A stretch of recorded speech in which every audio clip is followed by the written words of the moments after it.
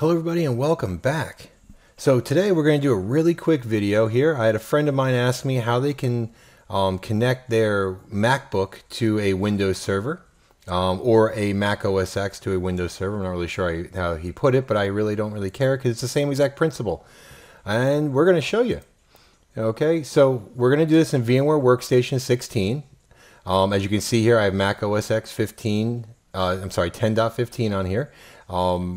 If you do not know how to install Mac on your Windows, please watch my previous video on how to get Mac installed on your Windows and Linux. Okay, so we're going to need a Mac that's not domain connected, obviously, and we're going to need a domain controller, which I have right here, and I'm going to be using Windows Server 2019. So just to show you here in computers, there is absolutely nothing here, so it's not connected. I also create a new folder called Mac OSX down here in my OU. And the reason being for that is there are group policies and certain things that Macs do not function very well with or won't even bother with Windows. So when I do my group policies, I kind of like to separate things like servers and workstations and that and so on. But now I'm getting off topic here because you really want to see how to do this. So let's go back over to our Mac here, open up System Preferences, click Users and Groups. Now I swear this is very simple, very quick and easy.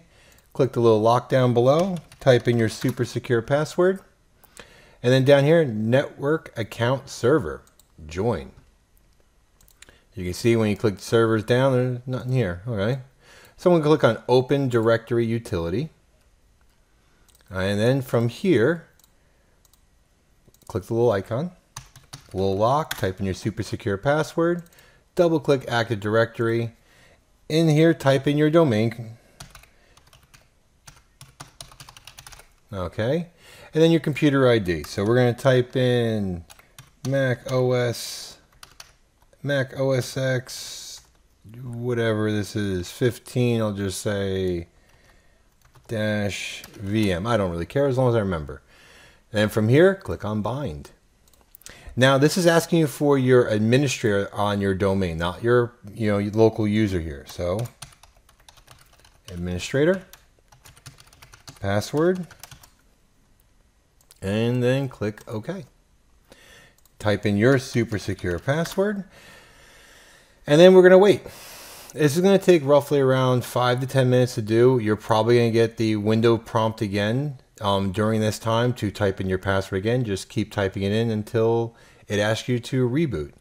But in this video here, I'm just going to jump ahead just a little bit just to shorten it up a little bit more because nobody wants to stare at this the whole time. Okay, so once it's all been added to, you can go ahead and click OK. And we can go ahead and just exit that. Then you can see down here under Network Account Server, there's our domain. Well, at least my domain. Yours should look something different. It may not. I don't really, worry too much on that situation. But we want to now log into our domain users. Right now, we're still logged in as the administrator here, and we don't want to be that. So I'll hop over here to my domain controller because I want to see if anything got added. Nothing there. Let's go here to computers. And there it is. And now in my case, I just go ahead and move this down to the Mac because I like to keep everything all organized. And then go ahead and reboot. Okay, so upon reboot here, we're going to go ahead and click on Other. Just to show back here, this is my admin and my local account, and then this one here is going to be our domain users. If I can spell.